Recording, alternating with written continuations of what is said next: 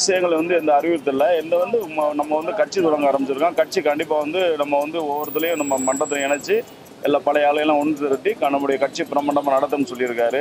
கிட்டத்தட்ட ஒரு எப்படி ஒரு நாங்கள் பரமக்குடியில் இருக்கோம். பரமக்குடி வந்து நாங்கள் வந்து அவங்க அப்பாவிலேருந்து அவங்க அப்பா நல்லா தெரியும். எல்லாருமே சாரதாசம் முதற்கொண்டு நாங்கள் வந்து அங்கே பரமக்குடியில் இருக்கு நாங்கள் பார்த்துருக்கோம் வச்சுருக்கோம்.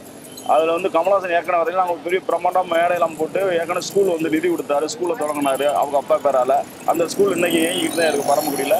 இன்னைக்கு வந்து நாங்கள் வந்து ஏற்கனவே ஆற்றுப்பாலத்தில் பரமக்குடி ஆற்றுப்பாலத்துக்கு பெரிய மேடையெல்லாம் போட்டு எல்லாம் பண்ண வச்சோம். பிறகு சிறப்பாக பண்ணால் அது கண்டிப்பாக மறுபடியும் ராமேஸ்வரத்தில் கட்சி தொடங்கினால வந்து மிகப்பெரிய ஒரு பெரிய கூட்டத்தை கொண்டு சேர்த்து மிகப்பெரிய ஒரு வெற்றியை நாங்கள் காணுவோம்.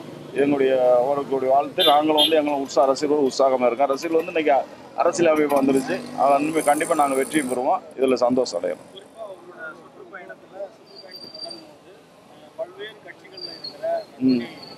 இல்லை ஏற்கனவே இருக்க பழைய ஆளுகள்லாம் இருக்க கிட்டத்தட்ட பரமக்குடியிலே வந்து நான் அப்போ 40 வருஷமாக இருக்க மன்றத்தில் அப்போ பரமக்குடியில் கிட்டத்தட்ட ஒரு 40 மன்றங்கள் இருந்துச்சு. இன்னைக்கு 40 மன்றம்னா மன்றங்கள் குறைஞ்சிருச்சு. நான் வந்து இப்போ அவங்க பெரிய ஆளுகளை உருவெடுத்தோட டாக்டர் இன்ஜினியர் டிஎஸ்பி அது வந்து நிறைய பேர் இருக்காங்க. கண்டிப்பாக எல்லாரும் ஒன்று சேர்த்து நம்ம மிகப்பெரிய ஒரு வெற்றி பெறுவோம். அது கண்டிப்பாக நடக்கும்.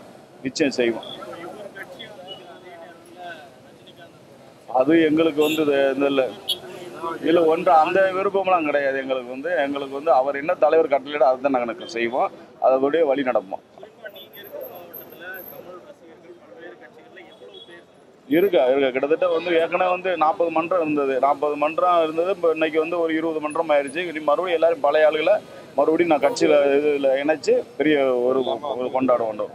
வரவேற்பு கண்டிப்பாக செய்வோம். வெற்றியும் பெறுவோம். இது வந்து வழக்கமான சந்திப்பு தான். எந்த விதமான அரசியல் சம்பந்தப்பட்ட விஷயங்கள் கிடையாது. எப்பவுமே தலைவர் எங்களை வந்து வருஷம் ஒரு முறை வந்து போட்டோஸ்க்காக சந்திப்பாரு. அது மட்டுமே. இன்னும் வந்து நிறைய பேத்துக்கு சார் சந்திக்கிற விஷயமே நிறைய பேருக்கு தெரியாது. நிறைய பேத்துக்கு அழைப்போட்டு 500 பேர் வாங்க, 1000 பேர் வாங்க, ஒரு டிஸ்ட்ரிக்ட் 2000 பேர் வாங்கன்ற அழைப்போ அவர் விடலை. ஆஸ் யூஸ்வல் என்ன அழைப்போ அதே தான். குறைந்தபட்சம் ஒரு டிஸ்ட்ரிக்ட் வந்து பார்த்தீங்கன்னா 25 பேர் தான் கூப்பிட்டுருக்காரு. ஆனால் அதுக்கு மேற்பட்ட நபர்கள் வந்திருக்காங்க. அதையும் பொறுமையாக நின்று நாங்கள் சந்திச்சு அவர் கூட போட்டோ எடுக்கிறதுக்காக மட்டும்தான் வந்திருக்கிறோம். அவர் அடுத்து என்ன சொல்ல போறாரோ, அவர் என்ன எடுத்து வைக்கிறாரோ அதை அப்படி செயல்படுத்த போறோம். கண்டிப்பா இந்த நிமிஷம் வரைக்கும் கிட்டத்தட்ட வந்து அவருடைய 63 வருஷமா இருக்குது. இந்த நிமிஷம் வரைக்கும் அவருடைய நட்பணி இயக்க தோழர்களை எந்த ஒரு தவறான விஷயத்துக்கும் இன்னைக்கு வரைக்கும் இந்த நிமிஷம் வரைக்கும் யூஸ் பண்ணது கிடையாது. ஏதாவது ஒரு பிரச்சனைனா கூட என்ன சொல்றாருன்னா, சாதாரண ஒரு போஸ்ட் ஓட்டுற விஷயம்னா கூட ஏதாவது லீகலா பண்ணுங்க, எந்த ஒரு விஷயத்தையும் நீங்க என்னுடைய நாலேஜ் இல்லாம பண்ணணும்னு சொல்லி வழிநடத்துக்கிற ஒரே தலைவர் எங்க தலைவர் மட்டும்தான். இப்ப கூட நண்பர்கள் வந்து பாலாபிஷேகம் பண்ணாங்க. அது கூட எங்களுக்கு உடன்பாடு இல்லை. ஏன்னா அந்த மாதிரி தொண்டர்களும் இன்னைக்கு வரைக்கும் இருக்காங்க. அவங்களும் மாறுவாங்க. இன்னைக்கு விசிலிட்டி கொடுத்து நாங்கள் இல்லை. இப்போ நான் ஆடிட்டரா இருக்கேன். ஓரளவுக்கு எஜுகேஷன் இருக்கு, தெளிவா இருக்கேன். இன்னும் நிறைய மக்கள் மாறிட்டு இருக்காங்க. ஸ்டூடெண்டோட சப்போர்ட், அதாவது இன்னைக்கு இருக்கிற ஸ்டூடெண்ட் நான் வந்து கிட்டத்தட்ட ஒரு 1000 பேருக்கு கிளாஸ் எடுத்துட்டு இருக்கேன். நான் எடுத்திருக்கேன், இது வரைக்கும் எடுத்திருக்கேன். ஆனா எனக்கு தெரிஞ்சு ஸ்டூடெண்டோட பவர் ஃபுல்லா என்ன இருக்குன்னா, கமல் சார் எப்போ வர்றாரு நாங்கள் ஃபுல் சப்போர்ட் பண்றோம். எந்த எக்ஸெப்டேஷனும் கிடையாது. சார் என்ன சொல்றோம் அது சொல்றோம்னு சொல்லியிருக்காரு. அதே மாதிரி சார் எடுத்து வைக்கக்கூடிய ஒவ்வொரு ஆக்ஷனும் எங்க இருக்குன்னு பாத்தீங்கன்னா இளைஞர்கள் மத்தியில தான் இருக்கு. அதே மாதிரி லேடிஸோட சப்போர்ட். இன்கேஸ் ஒரு உதாரணம் சொல்ற நடந்த விஷயம், என் தங்கச்சிக்கு கமல் சார் சுத்தமா பிடிக்காது. ஆக்சுவலா வாட்ஸ்அப்ல வந்த விஷயம், பிக் பாஸ் வந்ததுக்கு அப்புறம் சாரை சீக்கிரமா வர சொல்லுங்க, எங்க வீட்டுல 5 ஓட்டு இருக்கு. இன்னைக்கு வரைக்கும் சார் வந்து முதலமைச்சரா உட்காருன்னு இன்னைக்கு வரைக்கும் இந்த நிமிஷம் வரைக்கும் சார் சொல்லல. இன்னைக்கு பேசின வரைக்கும் பாத்தீங்கன்னா நான் வந்து முதலமைச்சர் ஆவேன்னு சொல்லவே கிடையாது. நான் வந்து மக்களோட மக்களா இருந்து பணியாற்றுன்னு மட்டும் சொல்லியிருக்காரு. மற்றவங்கள மாதிரி நான் வந்து முதல்வர் பொறுப்புல உட்காருன்னு சொல்ல கிடையாது.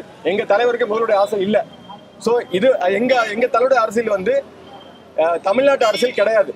எங்களுடைய பயணம் வந்து தேசிய அரசியல் மட்டும்தான். ஏன்னா அவர் எப்பவுமே வந்து இந்தியாவை டெவலப் பண்ணுற விஷயத்துல தான் இருக்காரு ஒழிய தமிழ்நாட்டை மட்டும் டெவலப் பண்ணுறது அவருக்கு கிடையாது. ஸோ எங்களுடைய அரசியல் நிச்சயமா தேசிய அரசியல தான் இருக்கும். இல்ல ஆஸ் யூஸ்வல் வந்து ராமநாதன் இல்ல அதை பத்தி இன்னும் சொல்லல. இப்போ கூப்பிட்டுருக்கிறது வந்து ஒன்லி போட்டோஸ்.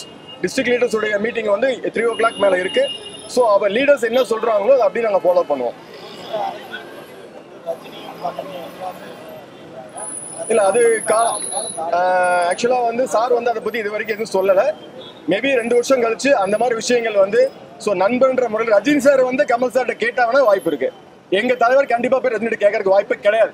பொதுமக்களா கமல் முன்னெடுக்கிற அரசியலுக்கும் ரஜினிகாந்த் முன்னெடுக்கிற அரசியலுக்கும் வித்தியாசம். எங்களது வந்து அறிவுபூர்வமான, ஆக்கப்பூர்வமான, சயின்டிபிக்கான எதிர்காலத்தை நோக்கிய அரசியல் எங்க அரசியல்.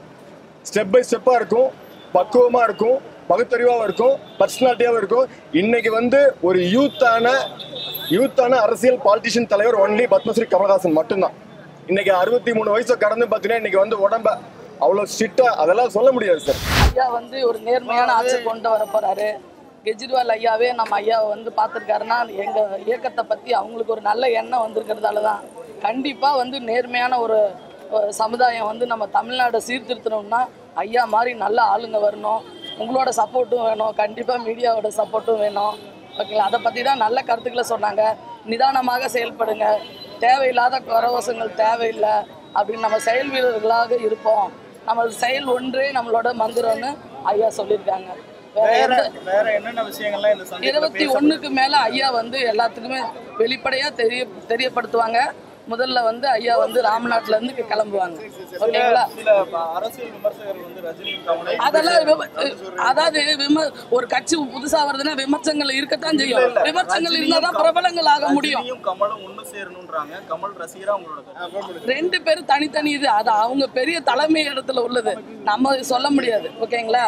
ஐயா வந்து நம்ம மக்களுக்காக இறங்கி வந்திருக்காரு. இப்போ இவ்வளவு வருஷம் இல்லாம வந்திருக்காங்கன்னா நம்ம ஒரு நன்மைக்காக தான் வந்திருக்காங்க. எல்லாருமே அரசியல் வேணான்னு போயிட்டோம்னா யார் நம்மளை பார்ப்பாங்க அப்படின்னு மேலை நாடுகளில் கூட பேசுறதா சொல்லிட்டாங்க. அவ்வளவுதான் சொன்னாங்க, மற்றபடி ஒன்றும் இல்லை.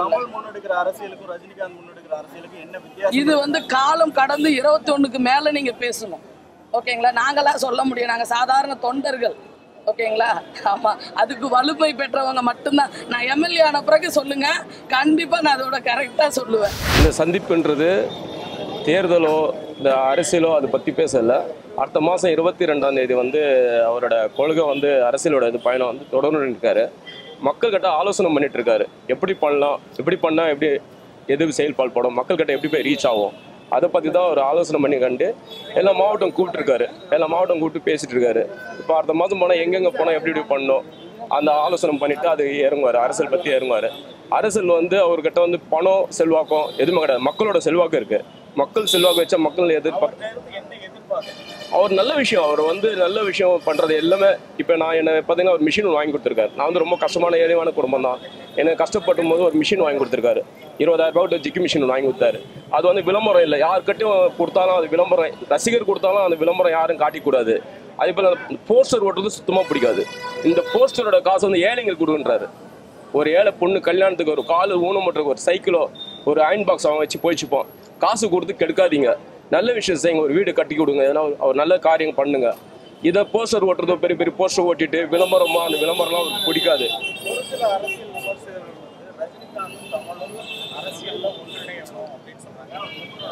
அவர் கருத்துன்னா கமல் சாரோட கருத்து நம்ம சொல்ல முடியாது. அவரு என்ன அவர் ஆனால் 2 பேரும் செயல்பட்டால் நல்லதான் தோணுது எனக்கு. 2 பேர் செயல்பட்டு வந்தால் ஒரு மக்களுக்கு ஒரு இந்தியாவுக்கு வந்து ஒரு எதிர்ப்பாக இருக்கலாம். ஆனால் இவங்க தனித்தனியாக நின்னா கொஞ்சம் ஒரு மாற்றம் உருவாக்கும் நினைக்கிறேன்.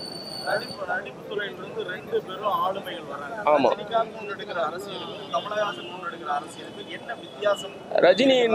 ரஜினின்றது ஒரு ஆண்மை அரசியல் அவர் பண்றாரு. இவர் அப்படி கிடையாது. அவர் தனிப்பட்ட இதில் வந்து எல்லா கடவுளும் ஒன்றுன்றவர் நம்ம ஆளு. கடவுள் இருந்தா நல்லா இருக்கணும் படத்துல சொல்றாரு. ஆனா உண்மையா அவருக்கு மனசுல கடவுள் இருக்குன்னு தான் நினைச்சிட்டு இருக்காரு. அவர் வந்து எப்படின்னா சாமியாரை நம்புவார், பூசாரியை நம்ப மாட்டாரு. பூசாரி வந்து சில பேர் வந்து சில விஷயம்லாம் பண்ணுவாங்க, பணத்தை கொடுத்தா முதல் பூஜைக்கு அனுப்புவாங்க. இவர் அதெல்லாம் அப்படி எதிர்பார்க்க மாட்டேன்றார். சாமியை நம்புங்க, பூசாரியை நம்பாதீங்க. அது போலதான் அவரோட கருத்து. சார் இது வந்து எல்லாம் சந்திக்கிற மாதிரி தாங்க சார், எல்லாம் ரசிகரை சந்திக்கிற மாதிரி தாங்க சார். அரசியல் இதுங்கிறது வந்து 21ஆம் தேதி அன்னைக்கு எங்களுக்கு அறிவிச்சிருவாருங்க சார். அது வரைக்கும் நாங்கள் வெயிட் பண்ணிட்டு இருக்கிறோங்க சார். கண்டிப்பாக சார் அரசியலுக்கு வந்துட்டாரு, வர போறாரு. 21ஆம் தேதி அன்னைக்கு அறிவிப்பாருங்க சார். சார் அவர் கொள்கை அவர் என்ன சொல்றாரோ அது மாதிரி நாங்கள் நடப்போங்க சார். அவர் கொள்கை எங்களுக்கு எடுத்து சொல்லுவாருங்க 21ஆம் தேதி அன்னைக்கு, அதே மாதிரி நாங்களும் நடப்போங்க சார்.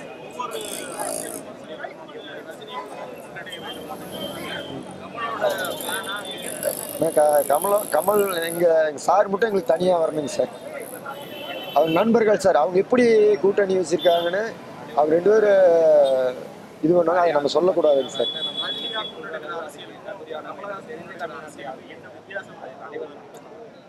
சார் கமல் சார் எடுக்கிறது நல்ல வழிங்க சார், அவரும் எடுக்கிறது நல்ல வழி தாங்க. ஆனால் 2 பேர்த்தையும் நான் இதாக பேசவில்லைங்க, 2 பேருமே நண்பர்கள்.